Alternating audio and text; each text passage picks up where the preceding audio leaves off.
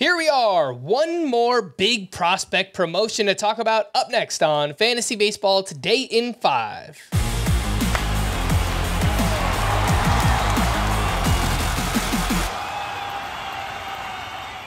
Welcome into FBT in 5 on Thursday, September 14th. I am Frank Sanfield, joined by Scott White. The Orioles are promoting one of their top prospects. Which one is it? Heston Kjerstad. And if you're trying to figure out how to spell it, you're not alone. That's K-J-E-R-S-T-A-D. Heston Kjerstad. Ryan Mountcastle exited due to left shoulder discomfort. He's day-to-day. So here we are. The Orioles need a first base replacement, and they're calling up Kjerstad. He's 24 years old, former second overall pick back in 2020. This year in the minors was batting .303 with 21 homers, a .904 OPS. Scott, this is, I think, just bigger for baseball at this point. I don't know that we're going to pick him up and use him for fantasy. Obviously, it's exciting for Orioles fans. What are your thoughts here on Heston Kjerstad? Well, I love him as a prospect. He was thought to have a lot of power when he was drafted. Had myocarditis soon afterwards, so we didn't really get a good look at him until this year, but it's gone as well as could be hoped for. His strikeout rate was way down. His zone contact rate at AAA is near 90%. So he's proven to be not just a good power hitter, but a good all-around hitter, and I have him in my top 25 prospects as a result. Part of the issue for fantasy is, well, okay, yeah, it's late in the year. Is he going to have enough time to win our trust? But also, how much is he going to play? Seems like Ryan Mountcastle's going on the IL, okay, but they also have Ryan O'Hearn who can play first base and has played it well this year when they've needed him to. His numbers are good. He's hit well lately. There will be times when they can both get in the lineup, but they're both left-handed hitters, so it's not like a clear platoon situation. I don't know how it's going to shake out exactly for Heston Kjerstad, but I think he would need a weekend, sort of like Jason Dominguez had when he was first called up, for us to really consider looking into Kjerstad in standard-sized leagues. Yeah, really exciting prospect here. He's a big left-handed batter. I saw him out at First Pitch Arizona last year. He's got this big leg kick, so it might take a little bit of time for him to get his timing down. Could be some struggles there, but big power hitter, lots to like there with Heston Kjerstad.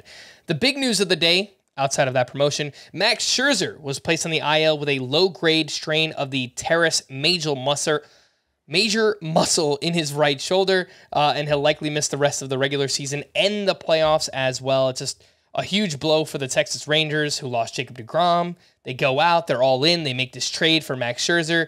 Now they lose him as well.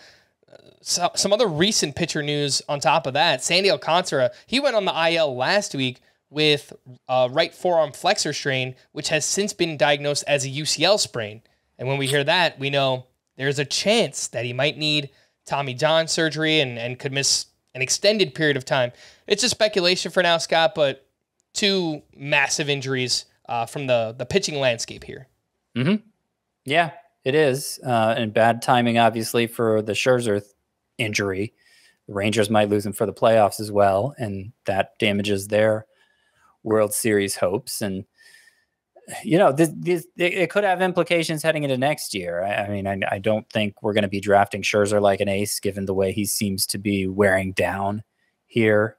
Finally, as he approaches 40, it's amazing that with his delivery and his velocity and all the innings that he managed to hold up for as long as he did. But he's finally showing his age. And, hopefully he's fine for spring training next year.